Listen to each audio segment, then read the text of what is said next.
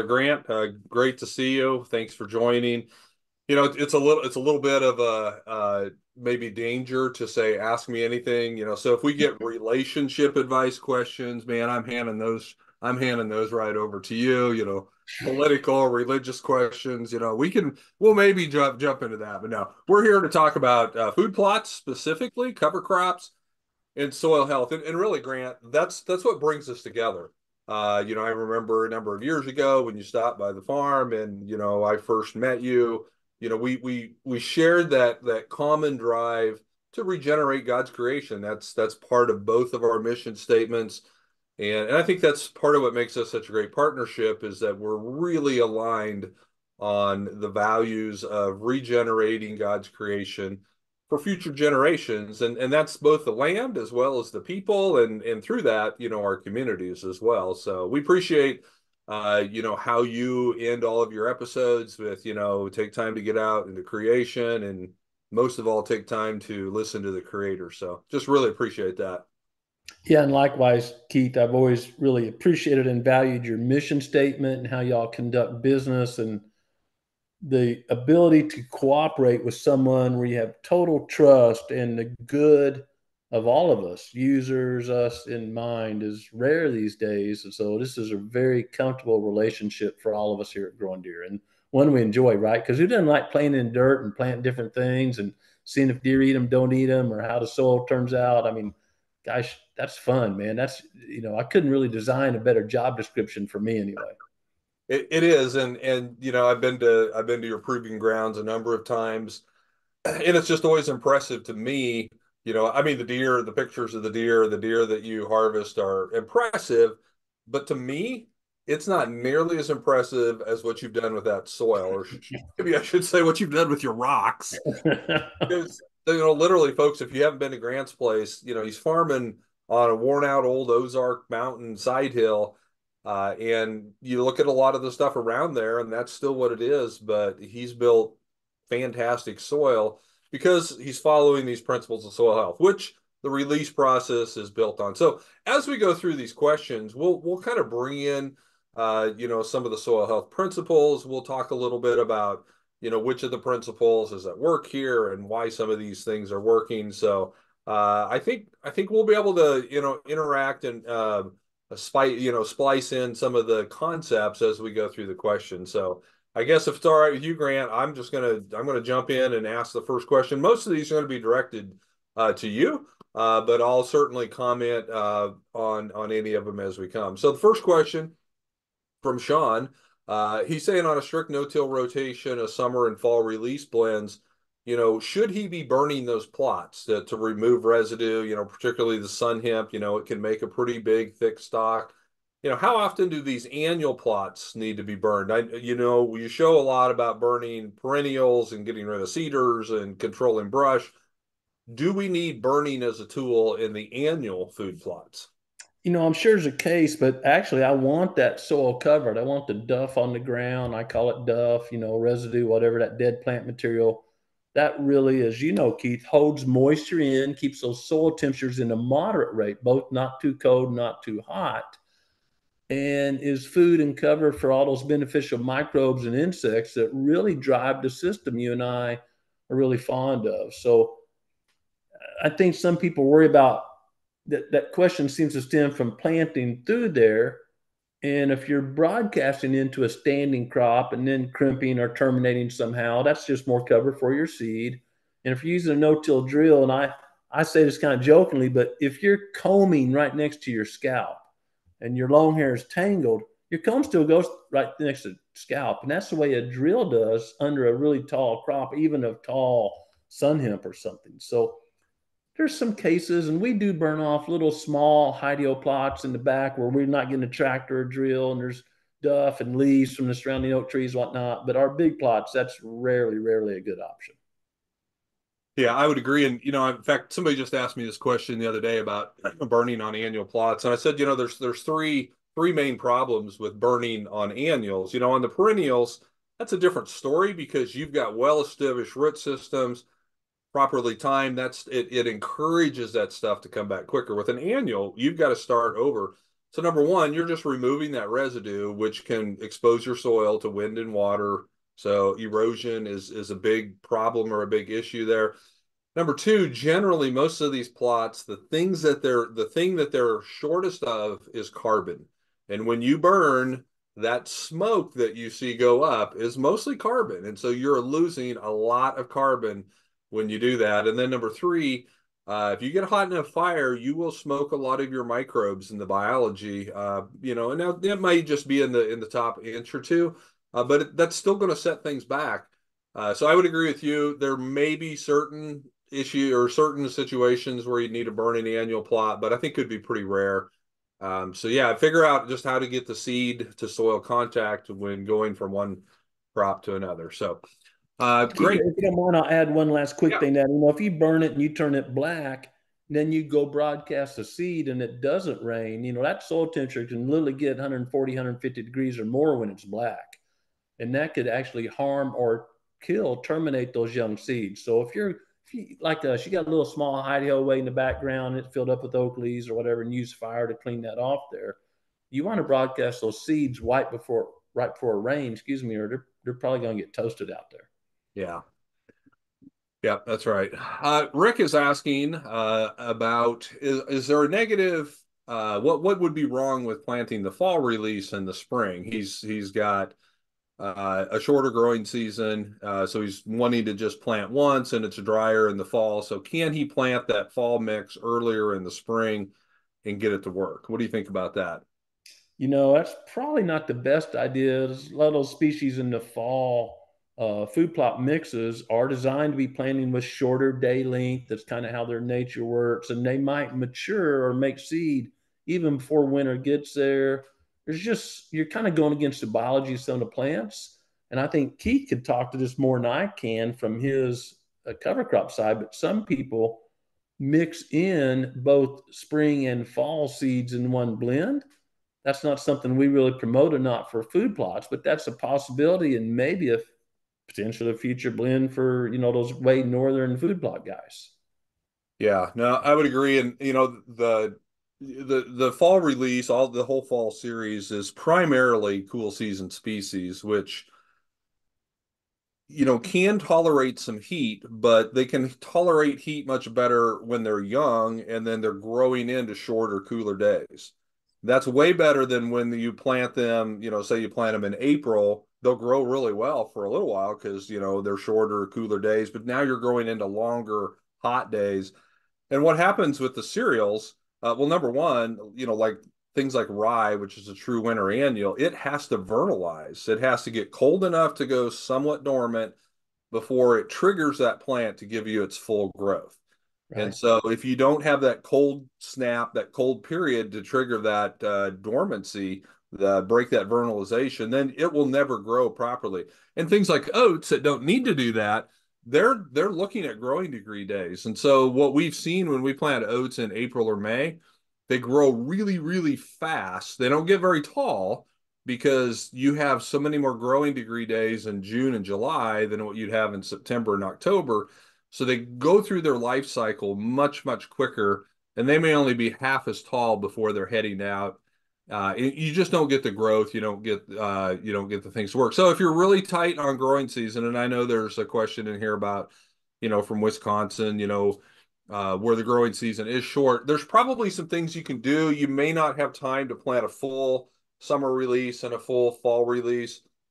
There's probably some things you can do to plant your fall release a little earlier, maybe mid-July, because, if you're further north and you plant mid-July, it's not that long before your days start getting shorter, your evenings are cooler.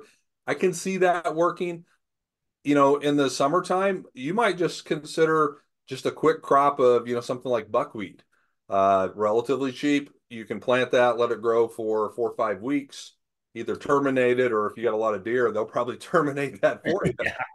You can do something simpler, cheaper that is only going to grow for 4 or 5 weeks and then transition over to your other one. So I would look at things like that rather than taking something that's designed for the cooler weather and trying to force it through the hot weather. Well, here's a really relevant question, Grant. We were talking earlier about how dry it is down in your area. We caught a little shower here today, so that really helped us. But man, we've been hearing from lots of people how dry it is out there in different areas. So JB is saying, I live in the middle of the Sandhills in Kansas. I've tried your fall mixes several times, but have had limited success. Only thing that seems to work in this sandy soil is straight rye. I parked the disc several years ago and used a crimper with good success. Drills in a seed. Those are all good things. We're very lucky to get any sufficient rain closer than 4 to 6 weeks apart. So here's this question. Do we have any plans to work on a mix that is really drought resistant? Well, I'm going to really let you run with this, but I'm going to say uh, I'm not aware of any great forages that grow with no moisture. It just takes moisture to fill up those cells and make plants grow. Now there are some that are more drought resistant than others, and that's really for Keith. Keith knows these plants much better than I do, and all the plants out there in all the different areas. But Yeah. I think you're doing a good thing about in those really tough soils. And I had one last thing. I have a lot of clients in real sandy soil with limited rain, and they may plant cereal rye, never ryegrass roach for deer, cereal rye, a time or two, and start building up some organic matter and improving those soils. Then when they do catch a rain, you can hold more moisture. Do you agree with that, Keith? Yeah, I do because, there's a lot of factors in, what we would call drought resistant. Some of it certainly is the genetics of the plant. But a lot of it has to do with the biological interactions between the plant and all of your soil microbes. And if you're in a sandy soil, you have very little biology out there, it's going to struggle because you don't have that biological interaction. When we first started Green Cover back in 2009, the previous year we had done a set of experiments, some trials with soil moisture probes in the soil. And what we saw, and we've seen this repeated with other demonstrations, other experiments, is that the diverse mixes use moisture far more efficiently than anything did in monoculture. And so what that tells us is that in a monoculture situation, it's a highly competitive environment because every plant is exactly the same. It's got the same root depth, same canopy height, same nutrient and water needs. It's extremely competitive. But in a mixture of things, now I have this rye plant, this pea plant, this, buckwheat, this radish. Now we have different plants, different rooting depths, different canopy heights. So if you can get a mixture is established or growing, it's going to be more moisture efficient. And then as like you said, as you build carbon, as you build residue, now when it does rain, you can hold more moisture. So, that's one of the biggest problems with sand is it just simply doesn't have moisture holding capacity. But as you well know, Grant, as you build your organic matter levels and you've gone from, what, probably 1 or 2% to 7 or 8% on some of Yeah. your, every percentage of organic matter holds another acre inch of water, which is 27,000 gallons. And so just think about the water storage that you have. Now it has to rain in order to get that, and you have to get it in the ground to get it. But if you can't hold it, nothing else really matters. And so, JB, I would say that we can certainly choose things, like rye is very drought tolerant. Sorghum, milo would be one of the most drought tolerant of the summer species. Cowpeas are really good in that as well. We can choose things that are the most drought tolerant plants that we know of, but that's only part of the equation. We got to get that soil, building it up. We have to get the biology out there and just start creating that environment because those soils were built over centuries with these diverse prairie grasses growing out there, and so it can be done. It's just much slower in a dry, brittle environment like that. And even in areas, Grant works in a lot of areas that traditionally get a lot of rainfall, and they're hurting. What do you see, Grant, in some of these areas that typically get a lot of rainfall, but now they haven't? Are they how resilient are some of those? What are you seeing there? Yeah, those folks like Chris Berry, whatever, that have had at least 3 or 4 years of good rotations of diverse covers and building great soil, man, they slid through this drought so much better than their neighbors or than I even expected. The pictures Chris sends us are just shocking to me. And So improving soil and having your soil able to hold more water, like Keith says. And I think I first heard this from Keith many years ago, but it's not how much rain you get, it's how much you keep or how much infiltrated and stayed in your soil there in the root zone. And it's amazing what just 12 inches of rain a year can do on really good soil and how little 60 inches of rain will do on bad soil. Mhm. Yeah, that's a great point. Great point. Here's a good one from an anonymous attendee. How do you bring calcium back up to the root zone? Should I be adding lime? Should I be doing tillage? Well, what should you be doing in this situation here? Well, let's don't till. That's not going to help us. So I'll answer the easy one. I'll leave Keith the hard ones. Let's not do tillage. And I, from a lot of deer hunters, I get a lot of questions about liquid calcium, and there's a lot of research on this, guys, and it could be used maybe for micro situations. But the bottom line is calcium's kind of heavy. So if you're really, your pH is really, getting down there pretty low, it's going to take some poundage, not gallons, to really turn that pH around. Don't you agree, Keith? Yeah, it will. And it's true that you have to do tillage to get your calcium into the soil when you have no biological activity in your soil. So, in a dead conventional system, yeah, that probably is needed. And that's where a lot of those recommendations come from. But if you've got earthworms, man, those earthworms, they're moving soil. They're distributing things, they're bringing things up, they're taking things down. If you've got any earthworm activity at all, I think you can spread lime on top and they'll get it worked in, they'll get it moving for you. And here's the other thing. I always remember this again from our early days, probably the first 5 years of green cover. Ray Ward Laboratories, Hmm. Grant, you're very familiar with them. Yeah, great people. They're just 60 miles from us here, and so we've worked with Ray on lots and lots of different projects. Well, he has a farm a couple hours away from us here, and so he did an experiment one year and planted two cover crop mixes in the summer after wheat harvest. One was mostly grass based. There other things in it, but the majority grass, and another one that was the majority broadleaves. And then he tested both the soil as well as the plant material from those two mixes. There was a significant difference in the calcium levels. The broadleaf plants, typically they have tap roots, deeper roots. They brought up lots more calcium than grasses did. So I guess one of the things, if you think you've got a lot of calcium that has leached too low, I would plant a heavy broadleaf mix, things like sunflowers, cowpeas, things that have those deeper big tap roots, the radishes would be really good here. Go a little heavier with the broadleaves, let them bring that up. Now, you can't have 50 headed deer out there. I'm just amazed at some of the pictures that you send that not a single sunflower ever survives, because they're great at bringing up some of those deeper nutrients. So heavier broadleaves and grasses will definitely help cycle that. But yeah, if you're real low on pH, number one, stop putting nitrogen fertilizer on because that drives your pH down. And number two, you can add some lime and you do not have to till it in as long as you've got biological activity out there, is what I would say.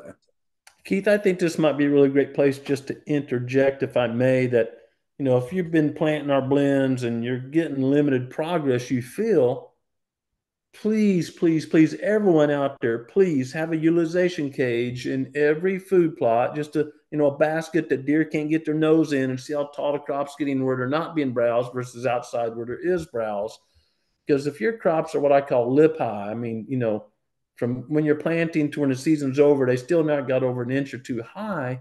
The roots never got much development either, and you're not going to get the benefit of someone who's getting a bit more growth. Yeah. Keith has taught me it's okay to have a plant or two in your blends that aren't as palatable, so you can get those soil health benefits while you're attracting and feeding deer. Yeah, it's a fine line, to walk between, yeah, we want to feed the deer, but we also want to feed the soil and so that is a bit of a fine line. What percentage of the people who are planting food plots would you say have a utilization cage? Way too low. I don't know. 10%, way less than 10%. 10% have them was a better way to say that. Even clients of mine that have become friends that I know, and I kind of heckle a little bit about it. I don't know. I mean, folks, this is pretty easy construction to build a little cage out of something you got around. So, and they're the most valuable tools. And guys I get, like George, to finally put one up, light bulbs go on. You know, they say, oh my gosh, I need to harvest some does or plant more acres of plots, or, I got to find a balance in here. Yeah. So I think they're one of the most important tools for food plot farmers there is. I would rank it up there or even over a soil test. I mean, they're just so important. Yeah, and it doesn't have to be anything fancy. I mean, I've seen some of yours. It's just some chicken wire with some posts, and you can use. It doesn't take a rocket scientist to put one together, and so it's almost no cost and not a ton of effort. Especially if you put the effort into making one, remember where you put it from your Yeah, so you can go out and utilize it again. You don't have to build a new one yeah. every year. So yeah, no, that's great.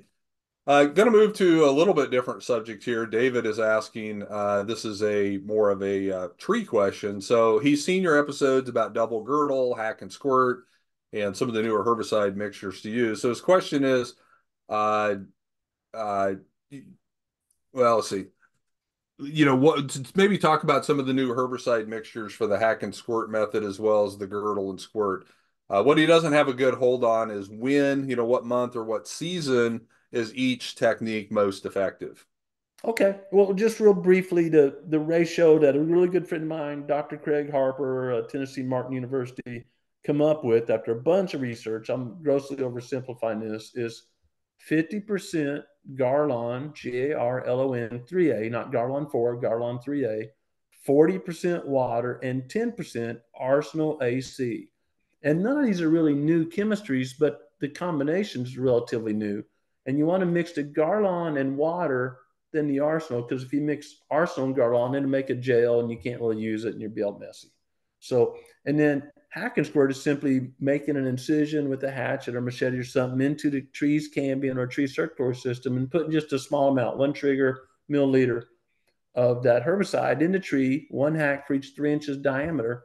And that works best on most tree species when the leaves are fully formed. So let's call it June, whatever, depending on where you are, until the species of the trees you want to control, those leaves start changing colors. In other words, the sap is not moving the same, right? And girdle and squirt is just simply taking a chainsaw. I got a really light steel electrical saw. The battery lasts a long time because I'm not making firewood. I'm just cutting through the bark. So you're not working that saw very hard and making a girdle around tree. It doesn't have to hit exactly, but they have to overlap. So there's nowhere where the circulatory system has not been damaged. And then you squirt that full, not full, just barely missed it in there of that same recipe. And girdle and squirt works year round, dormant, warm. And one last thing I'll say about that is great question. This is not like spraying a tuft of grass in your wife's flower garden with Roundup. You're spraying a fair amount of product for a few ounces of a plant. With garden squirt, hack and squirt, you may be terminating something that weighs a ton or more with a couple of milliliters. So oftentimes it's weeks, months, or even the following spring green up before you see that tree, dropping leaves and obviously in the dying process. Yeah. So you got to exercise a little patience when it comes to that. Yeah. Yeah. Going back, Sean's asking a question here, kind of a follow-up to what we were talking about before with balancing building soil versus growing deer. And he says, is that the case with sun hemp? He had his summer release had 10-foot tall sun hemp, which we've seen some pictures of that. He could find no sign of deer browsing it, whereas they were eating the other components of the summer blend. Sun hemp is one of those things that some people love it, some people don't like it because it gets so tall on them. Uh, well, first of all, talk a little bit about, deer, do deer eat it? And number two, if he's got 10-foot tall sun hemp, what do you think's happening out there? So I think that's just about the same as radishes or turnips, if you will, common term. Some places deer love them, some places deer don't touch them. Deer are what I call concentrate select feeders. Actually, a lot of scientists use this term. I didn't come up with it. Which basically means they eat the best in their range and ignore the rest. They eat the best. They don't get bored like we do. Boy, I don't want McDonald's again tonight. They eat the best and ignore the rest. So in your area, if you had a pretty good crop, then sun hemp might be lower on that preference pole, and it's allowed to grow more and do more work in the soil, pump more nitrogen and all that. In other places, I see them mow sun hemp off. So it's a good component. When it gets so tall, it can be a pain. And Keith has been working on some maybe alternatives for that. Uh, but it has served a great purpose in our blends. And at my place, it's even different. Some years, boy, I mean, Keith's been here. They mow sun leaves as high as they can eat. And by the way, folks, those leaves generally test out about the same as alfalfa. It's pretty high quality forage. And in Yeah. other years, when I've got a lot of really high quality forage, I'm like you, I don't know, are they eating this stuff? They're not eating this stuff. But I know in the back of my mind, it's always helping the soil. So I'm okay with it. And I too wish it wasn't 10 feet tall. But I think Keith's working on something for us there. Yeah, so there is a plant called mini sun hemp, mini red sun hemp. We had it in our plots this year. In and it may still get 6 feet tall, at full maturity, but it looks like it's leafier, and so the deer are never going to eat the sun hemp stem, but they're going to browse those leaves off. And so what happens, I think, is if they don't get out there and start browsing those leaves early, and that plant has 100% of its leaves, I mean, that is a photosynthetic machine, and that thing takes off and really grows, really grows. But if they're pinching a lot of those leaves off early, then that sun hemp plant has to grow new leaves before it can photosynthesize, and it really slows the whole process down. So if if they're out there early browsing on it, it's going to stay shorter.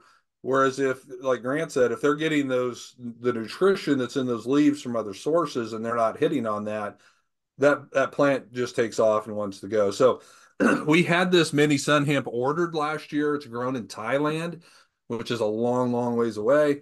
And, if you watch the news, you know how much of an issue shipping is. And especially, that really needs to come through the Suez Canal.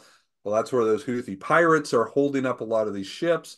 It just simply was not logistically possible to get that load of sun hemp into the country this year. So we're working on it. We're working on it now for even next summer because it just takes that long. You can't grow these things successfully for seed here in the States, and so we have to get that imported from other places. So that just gives you a little bit of an indication. But yes, even when it gets that tall, it's doing great things for the soil.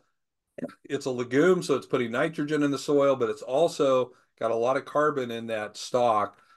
And if you have a roller crimper and you can knock that down, it's going to provide a lot of long lasting Mm-hmm. cover and residue for your soil. If you don't have a crimper, just find something to drag across that, lean it over, knock it down the best that you can. I don't know that I would try to mow it. Yeah, that could get ugly, trying to mow 10-foot tall sun hemp because it could really wrap up on your mower and stuff. It's better to just kind of try to knock it over somehow. Grant, have you successfully rolled down tall sun hemp?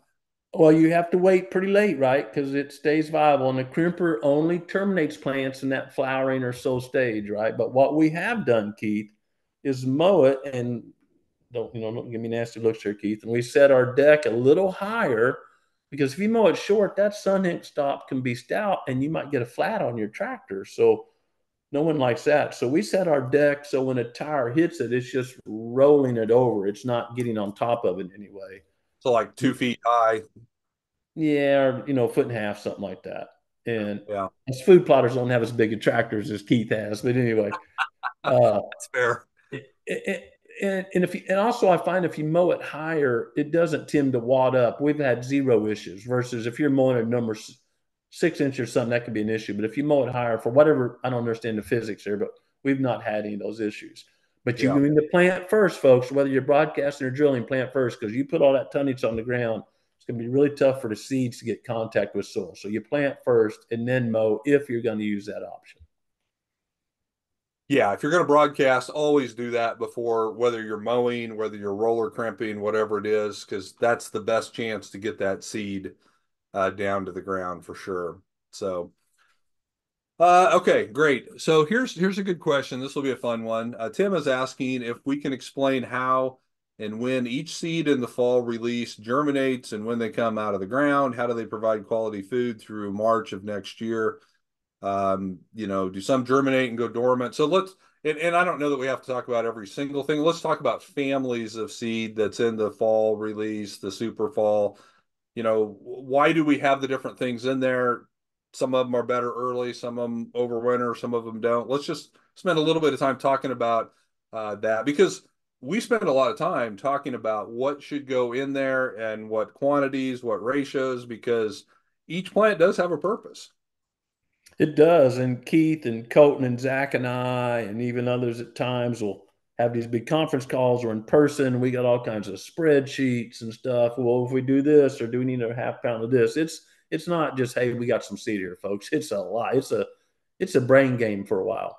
Um, I'll start off with just small grains, which are grasses, wheat, rye, oats are the common ones everyone's familiar with, and they're a pretty hardy seed. I like to say, boy, put a little moisture in the back of your pickup, they're germinate, they're die after a while, but they're germinate and grow. And those are a good basis for food plots because you can count on them. They're pretty drought hardy. We talked about that earlier. They're going to grow.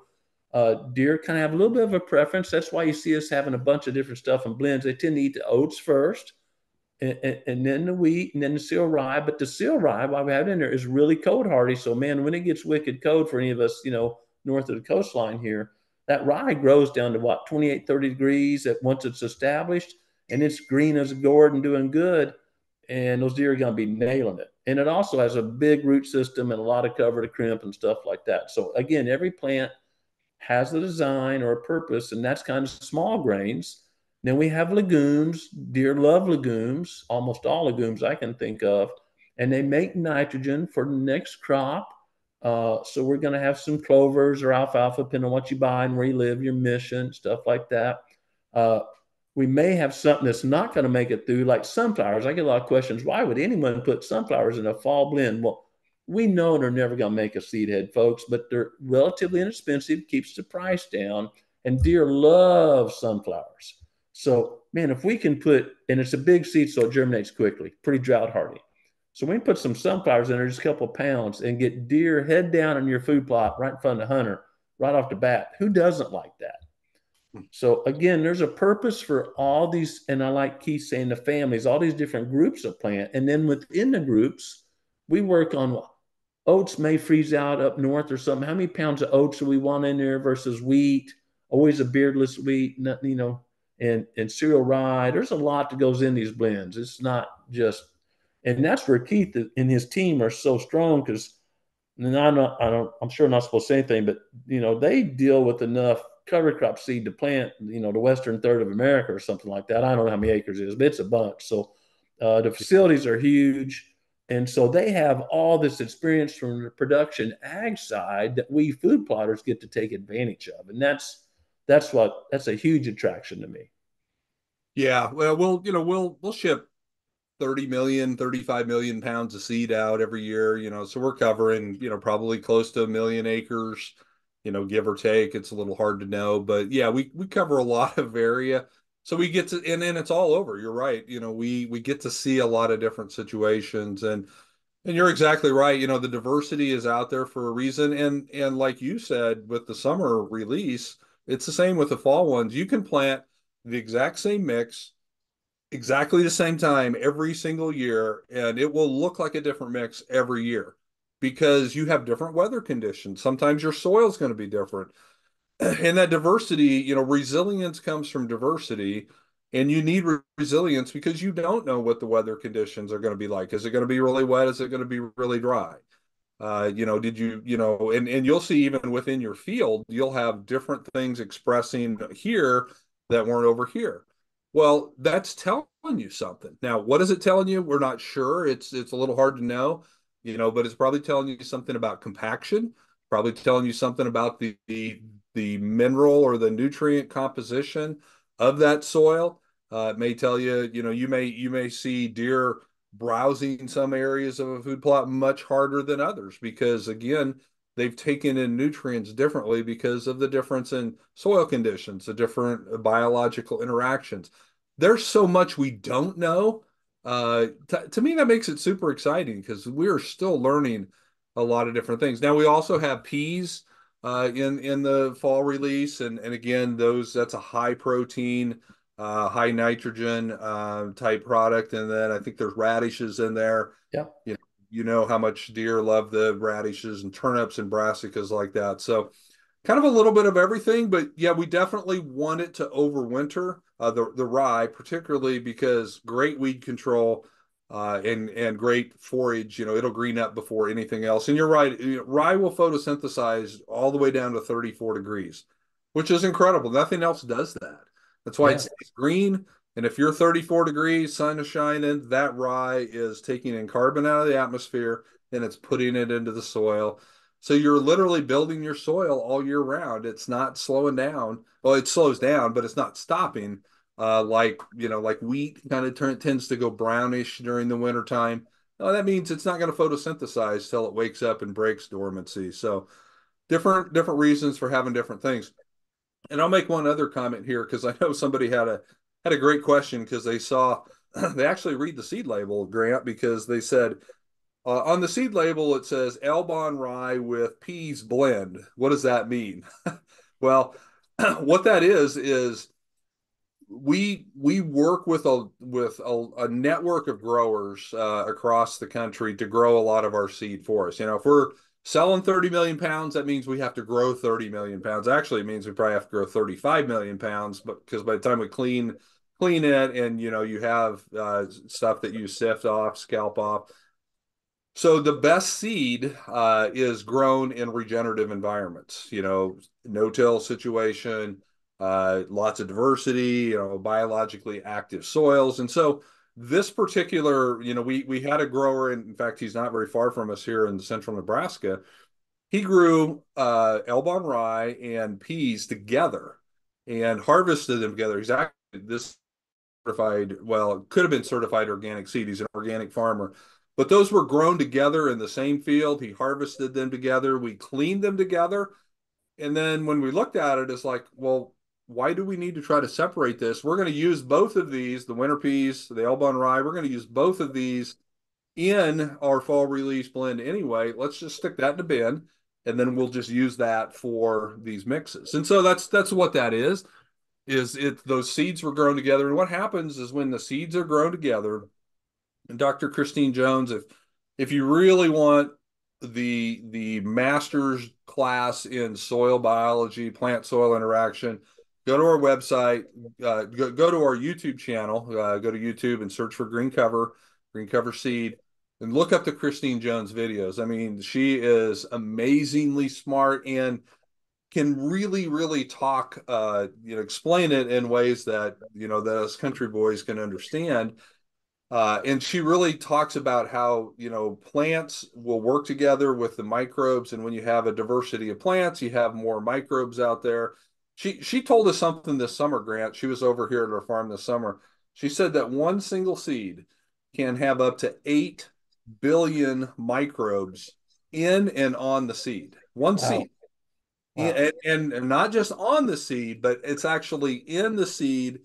Those microbes grow with the plant, and then when that plant is making seed, it brings those microbes out of the soil and it's storing it right in the seed so that now when that seed gets planted, it takes in water, it starts to sprout. Those microbes that it needs to start, accessing nutrients, they're right there. They don't have to go find them because they're bringing them with them.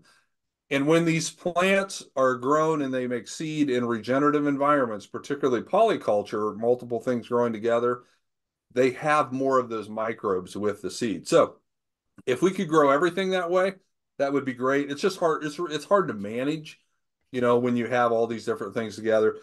This is one that we thought we could manage without separating. But that's why you see that on the tag, is because those were grown in the same field, harvested together, cleaned together, and then we put them in the blend at the right amount there. So, but I thought that was a great question. Yeah. Uh, okay, here's another anonymous attendee saying, does something special have to be done when broadcasting fall release into an existing summer release? He still has a fair amount of crimped ryegrass on the ground. I'm concerned the new seed will not make sufficient contact with the soil. How do we get that new seed to the ground? That's a great question, and you're wise to be concerned about that. So it is very important for that seed to make good contact with the soil. Ideally, it's down in the soil a little bit, but contact with the soil. And if you've got a thick mat from past crops, I mean, it's been really dry this summer and it hadn't decomposed, or you haven't built up enough earthworms yet, because earthworms will help decompose that along with other critters. There's one thing you can do, and you gotta get your timing right, but you can broadcast right before a sure enough good rain, like an inch, not a toad strainer where you get 3 inches at once, right? Your seed's going to be in the next county, but a good solid rain, and that will get it more. Raindrops fall about 30 miles per hour, so it's going to push some seed down. It's not going to push them all down, but create a really moist, favorable environment for that root to get into the soil, and that's our goal, right? So if and it's not still at even at that, it's not going to be a perfect stand, because a perfect stand is where all the seeds are at the right depth, right contact with soil, right temperature, right soil moisture. So when I have those situations, I've done that myself. We'll probably do it this year because we're dry, and when we get rain, I'm going to be planting fast and heavy. Um, I'm going to plant another 10 or 20% per acre to help compensate for not all seeds making good contact soil. You don't want to get caught on a milo leaf or something where there's really no chance to get that root down to the soil. So plant a little bit heavier, and right before a good rain will help compensate for that situation. Yeah. If you're broadcasting into, that thick mat or that, all of that residue, have you ever, after broadcasting, drug a harrow or just anything, just drag it through there to just kind of shake everything? Because when you shake that, it's going to help those seeds find their way down. Gravity's going to take them down. Have you seen anybody do that successfully, just dragging an old harrow or bed spring or something? I hear about that a lot. I'm so opposed to soil disturbance that to be honest, I sold my last soil piece of equipment, except a no-till drill and a crimper, over 20 years ago. I've been no-tilling for 20 years, folks. Uh, and so I'm sure that would work. I myself would rather, if I could, up my planting rate a little bit and wait on that rain. And the other thing about waiting on rain, folks, if it's dry, the seed's not growing anyway, right? It's just sitting out there, reducing its viability day after day for a lot of reasons, or getting consumed by a squirrel or rodent or a bird or something. So, but yeah, that would work. And Yeah. a lot of this we don't know, Keith, is scales. Are we talking a quarter acre food plot, or a 10-acre food plot? So you got to be realistic in this and use your management situation for for what you're dealing with. And I think Keith and I would both agree the release process for Jenny Vag takes a bit more thinking or management than just disking and planting. Yeah. But the results, like at my place, folks, I'm not adding any lime fertilizer, very, very little herbicide. And to put it in scale, I'm split by county line. Counties are pretty big in Missouri. Stone, that's how rocky it is, Stone County and Taney County. And our county record before we started doing all this was a 131. Now, not all deer are registered, but back in the day, if you killed a big deer, you wanted to brag about it a little bit. And we have killed and had our hands on, not just estimating on camera, 170-inch deer. So our habitat work, our food crops are making a difference here, and that's what I'm going for. Not all 170-inch deer, but allowing deer to express their full potential. A healthy deer is what I'm after. Yeah. Yeah, and I would agree with you that we don't want to see soil disturbance, but sometimes we can see some residue disturbance if you can do that. So what I would recommend, is if it's a small plot, go out there, broadcast, and then find something, an old bed spring or just anything, hook it behind your ATV and do half of the field or do 30 feet. Don't do the whole thing, because then you don't really know if it helped or it Yep. hurt or it made no difference. But do part of it, because now you just did an experiment. You just did a trial, and now you can watch and see, yeah, you know what? I liked the way that worked. That wasn't that hard to do, and I think I got, X better, or seed 20% more seed here, but not here. And then, just put a flag out there and watch that. It's not that hard to do some of these experiments. You just have to kind of think through, well, what would happen if, and then go do it, but don't do the whole thing, or you don't ever learn because you can't see the difference on that. Yes. Logan has several questions here. This is a really interesting one here. I'm interested in it because I really don't know the answer. He's asking, is cotton a preferred food source for deer, in your opinion? I've gotten a lot of mixed answers about this, so I wanted your professional opinion. I was like I said, I was just working all across the South last week. Cotton's one crop that farmers never worry about deer damage. They just real. It's kind of thorny. If you've never been around corn, it's kind of thorny, sticky. It's not a real pleasant plant to go, you know, rub your hand up stalk or something. So no, cotton's not. Now, a lot of people feed maybe to very cottonseed meal stuff like that to deer, which can have issues because it can actually reduce the testosterone level in deer. So you don't want to be feeding that right for the rut, or you could actually reduce the viability of some of your bucks out there. But cotton plants is just not an issue. And I remember early on in the summer, that first version of summer release, I think we put some okra in there. Okra is in the cotton family, and yeah, it turned out to not be very palatable. Now they'll potentially eat the okra pods, but that's a pretty small part of the plant, overall. We pulled that out because, it just wasn't accomplishing the goals. He's also asking a question about mineral. Have you had experience with deer not using mineral sites, even though there are plenty of deer regularly traveling through the area? Do you think cattle blocks versus powdered mineral makes a difference? I don't think they're consuming that, finding that by their nose. So I don't think powdered or cattle block. I think it'd be more the composition of those blocks. A lot of cattle blocks, of course, have a water-based adhesive to hold it together, right? They squeeze that in the press. They make them squeeze it in the press. You look close, you can see the lines where they pressed it there. So it's going to be the content of it. One thing I will say, and the cattle guys have found the same way. If you have really diverse crops out there or really diverse natural habitat, deer won't go to that salt much. And a lot of cattle farmers have really, they may used to have a budget of two or three or $4,000 a year just for mineral for the cattle. They've cut that way down or even stopped it because their cows are eating such diverse mixtures of plants. So, and just one last thing, there are two major universities have done research about deer using minerals and does it increase antler size? Because really that's what the question's about. Everyone wants bigger minerals. And neither study has shown adding minerals or supplemental minerals to make any difference in antler size. Hmm. It's a great thing to put out if you're not in a CWD zone, get pictures of deer. Certainly, when plants are growing really rapidly or have a lot of moisture content, deer are coming for the salt, not the other minerals necessarily, but salt. And you're going to get pictures of deer there.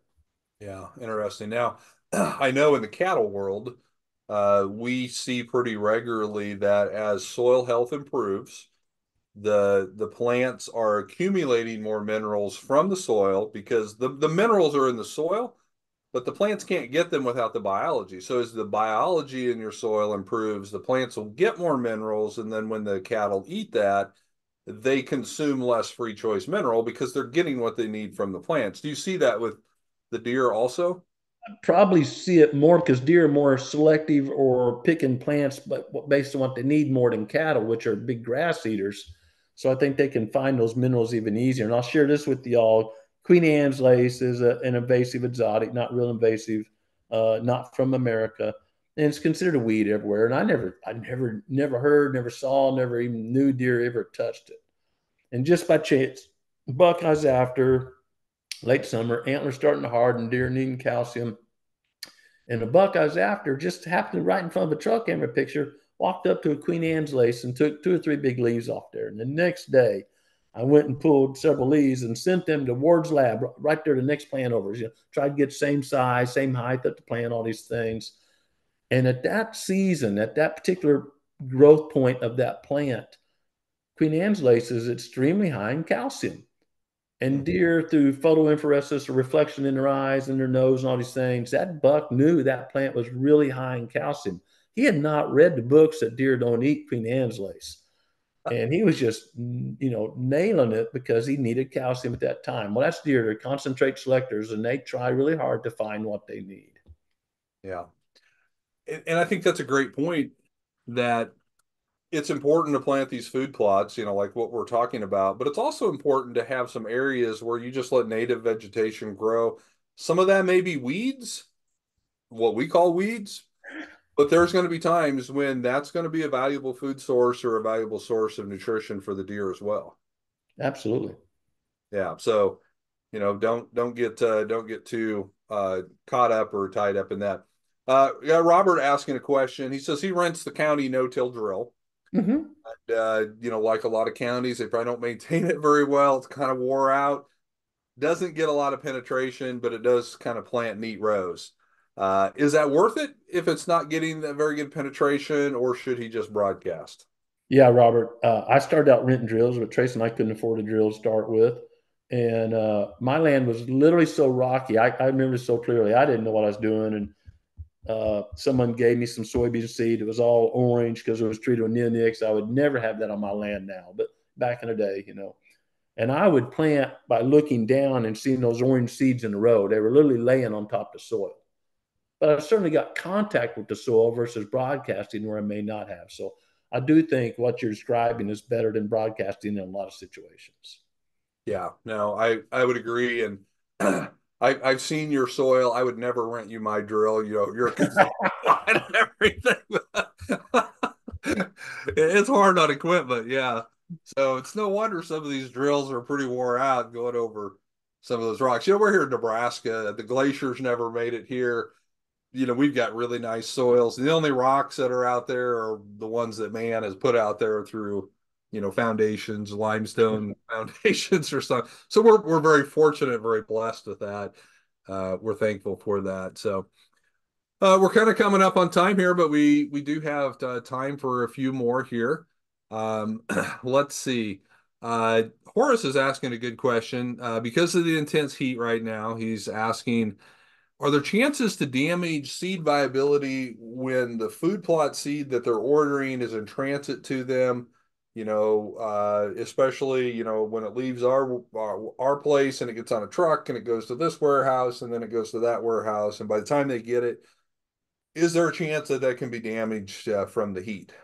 I mean, you ship 30 million pounds a year, so you're infinitely more qualified than me to address that. But as a practical person, seed's been shipped every year for a long time, and I never hear of that. So let Yeah. you run with that. Yeah, and Horace, that is a good question. It certainly heat can damage seed for sure.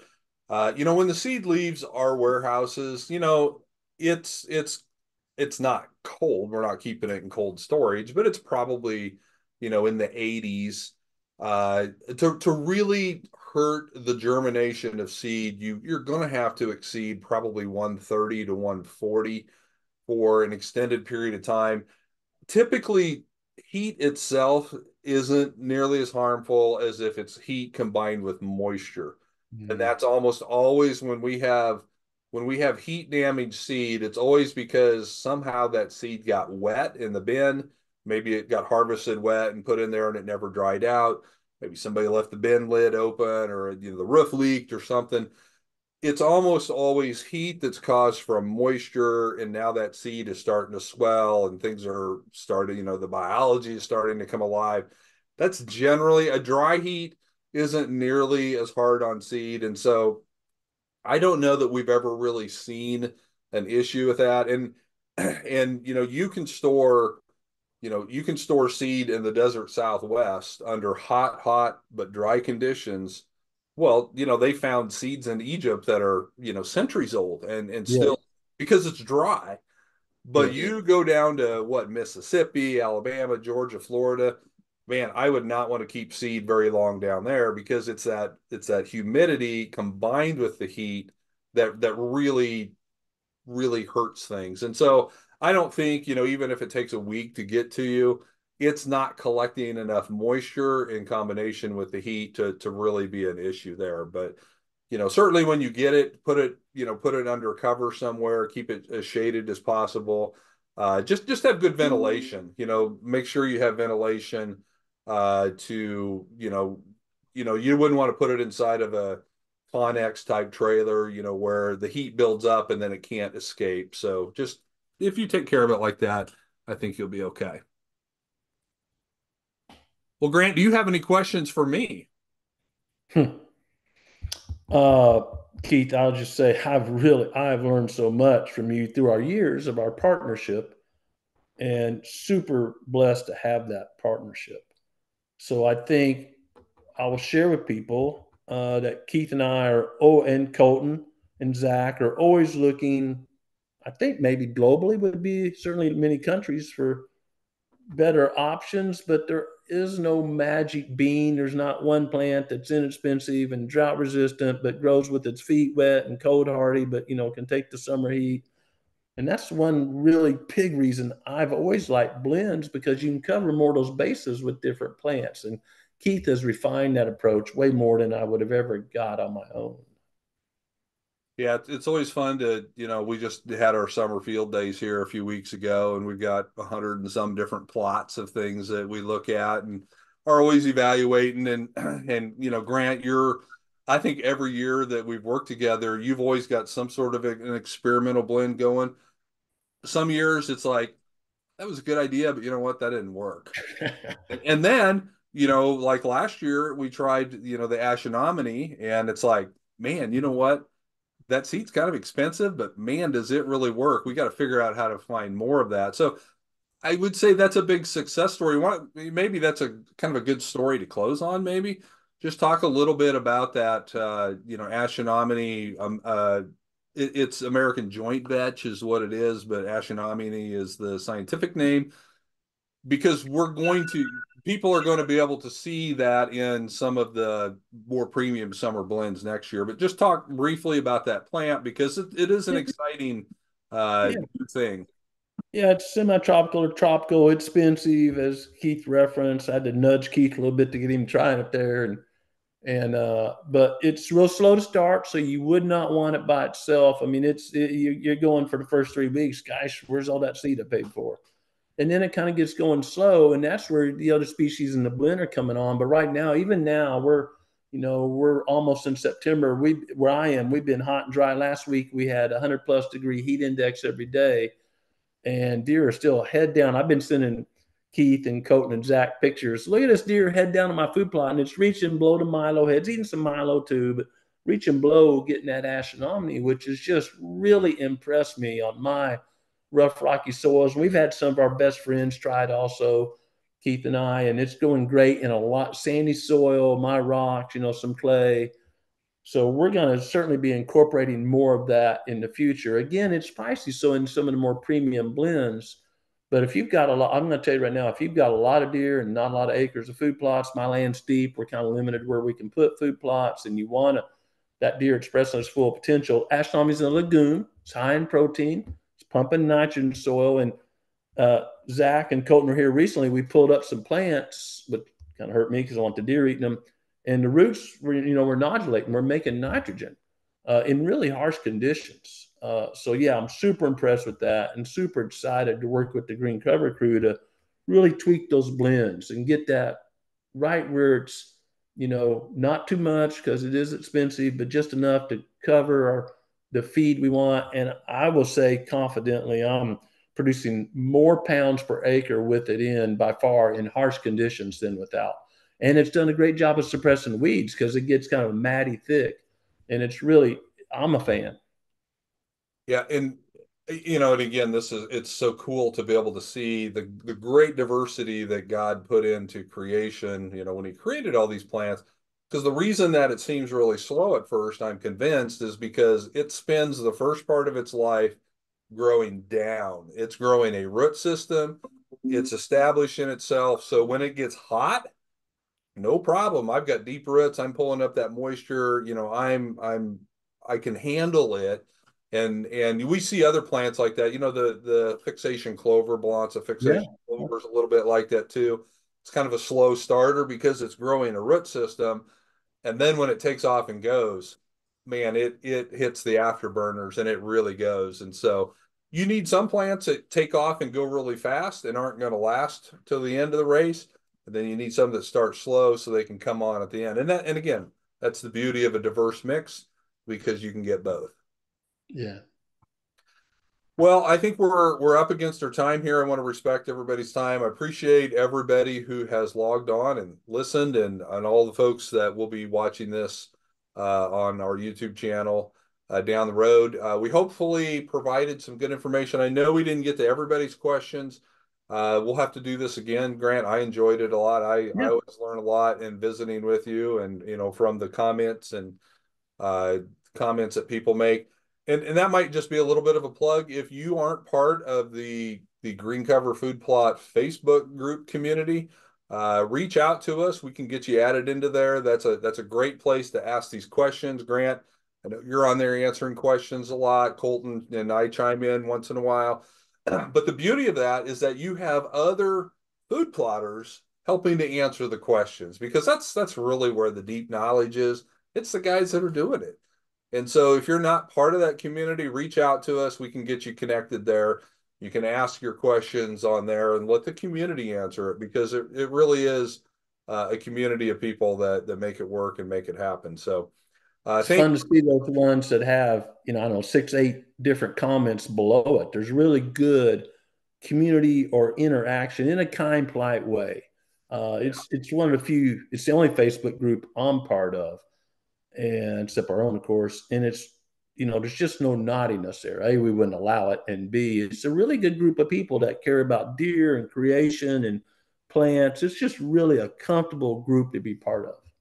And it's refreshing to go on social media and not get bogged down with all the yuck that's happening out there. There's plenty of that. This is just for getting your questions answered and making comments. Don't be afraid to put on there, hey, look Yeah. at this. I mean, I did this and wow, this is great. And and people will go, oh, that looks great. And post pictures of the deer you harvest. That's what it's there for. So encourage you to join that if you haven't yet. We can certainly get you connected with that. So Grant, thank you so much. Jonathan, thank you for running things in the background. Thank you everybody for joining, and we hope to do this again sometime soon. Enjoy creation, everyone. Yep. Good night.